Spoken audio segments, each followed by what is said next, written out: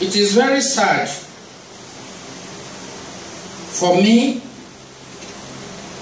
and for others, particularly Nigerians that are here in this country, in our own country, Nigeria, and all over the world. We are crying today, and we have been crying before. It is very sad that we are celebrating our Mother's Day in this sad and traumatic position and condition.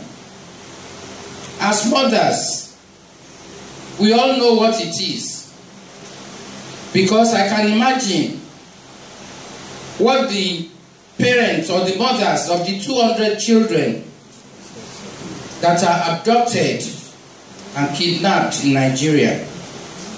It is very sad. It is an agony for each and every one of us, not only those mothers, for all of us, because we can share in the pain. We share in the pain, to be precise.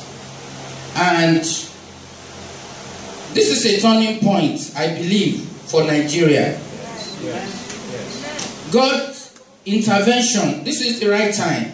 I know and I believe that God is going to intervene. Because this is too much. We have cried and we are still crying to God. And I know God is not deaf. God is not blind. He knows. And at the appropriate time, I know that God will act. God did not create us to suffer. He did not create us to be in pain. But some people, some selfish people, wicked, ungodly, I don't know what to call them. God knows them and God sees them.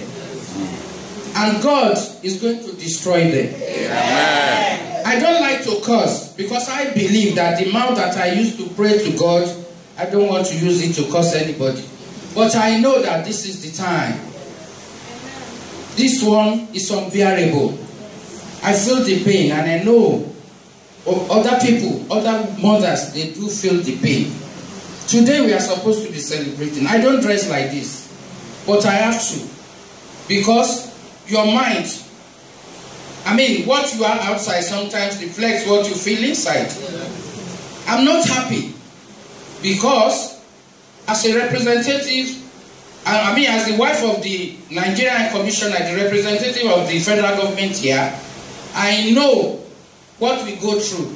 My husband has not been able to sleep well in the past few days, because he had to go for this interview. He had to attend this one. Right now, he was supposed to come with me, but it's in another church. They are doing a special service, all in the name of this problem, all in the name of this Boko Haram's problem. They are saying Boko Haram. I'm not going to lecture, but I'm saying it as it is coming out of my mind. The meaning of Boko Haram, for people who may not understand, is that Boko means book, and Haram is something that is forbidden. So it means knowledge, Western knowledge is forbidden. How can people say they forbid Western knowledge? They are using guns. Who made the guns? Through which knowledge? They are using they have armored cars. Who made the armored cars for them? Is it their own knowledge? They do that with their own knowledge. All this is hypocrites. They are all hypocrites. It's hypocrisy that I believe is worrying them. And because of their selfish ends, they are putting people in sadness, putting people in agony, making people to suffer all for nothing. But God is going to act, and I'm sure by the grace of God Almighty, who created us. God did not create us for evil. His plans for us are plans for good, to give us hope and to give us love, not to come and let us be suffering like this. We are suffering inside, and God will help us. Amen. God will show mercy. Amen. It is the time now to deliver Nigerians from all evils. These people are evil people. They are evil. And God does not support any evil person. They are demonic. They are satanic. They are not of God. And God is going to deal with them. God will deliver those children. I pray in the name of Almighty God that those children, no evil will befall them.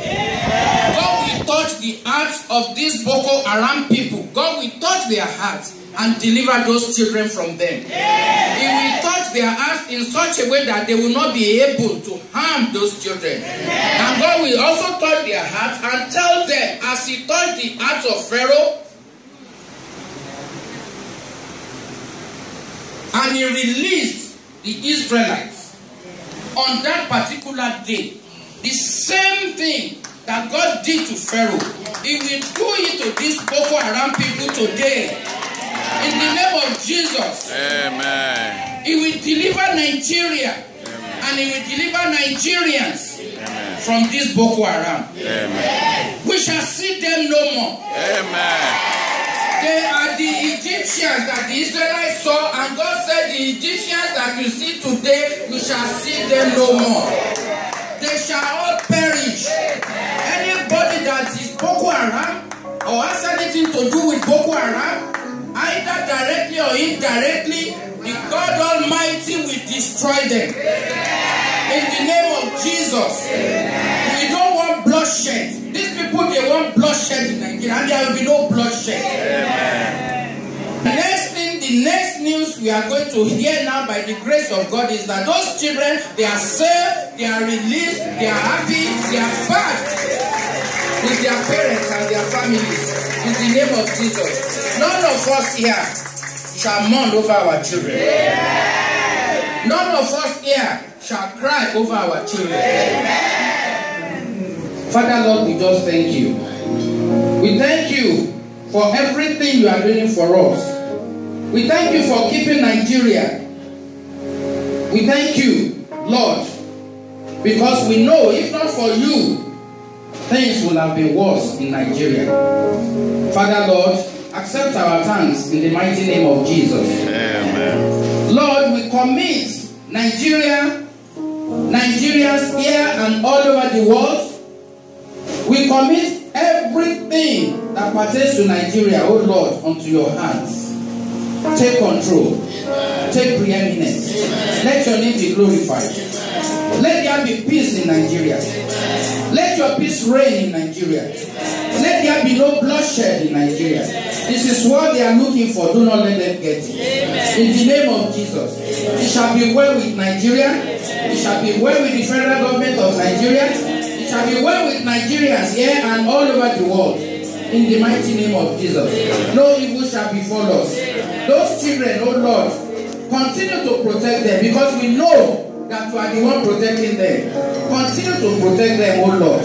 Father, Lord, let your intervention, let it descend upon Nigeria. Let it descend upon everything that is going on in Nigeria today and that has been going on before. We commit it unto your hands. Father, Lord, show us your mercy. Show us your mercy. Be merciful unto us, O Lord.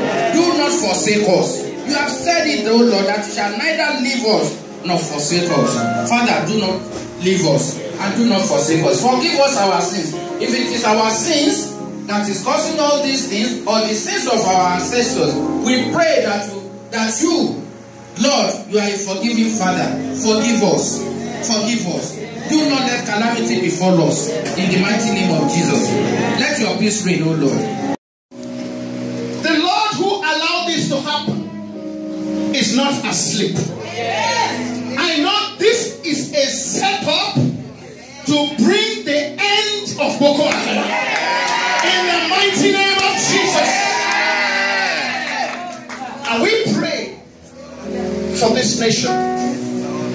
There are mothers who are grieving in many facets of this nation. We extend this prayer to them all, that everyone who is contributing to their sadness, the Lord shall send madness into their hearts. In the name of Jesus. Blessed be your holy name. We await the breaking news. with full expectation that the children who were captured for many weeks, that they have been released, and each and every one of them have been accounted for. So shall it be, in the name that is above all names. In Jesus' name we have prayed. God bless you for this.